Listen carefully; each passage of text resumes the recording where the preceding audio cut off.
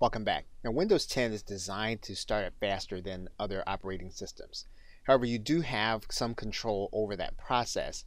And typically, if you go to your right-hand corner and you take a look at some of the applications that are running, you might find that some of these applications are starting up with Windows, and maybe you didn't give them permission, and they could be slowing down your system. And there's a way to take a look at this process. And what you'll need to do is to go to your search box.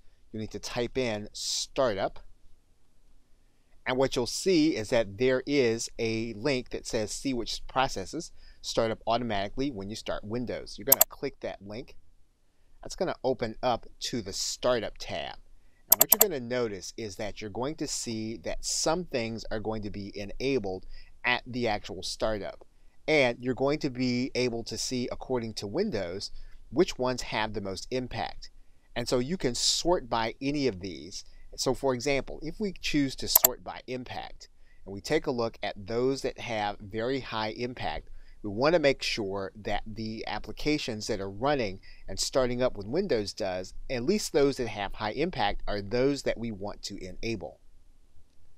You might find that there are some in medium and low category that again have an impact on the resources used during your startup. And in some cases, you might find that there are some that are disabled that you might want to have enabled.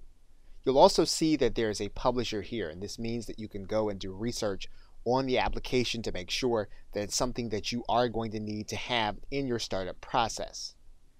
Now, other than working with your startup, this is going to have the most impact on your startup time as you start your computer into Windows 10.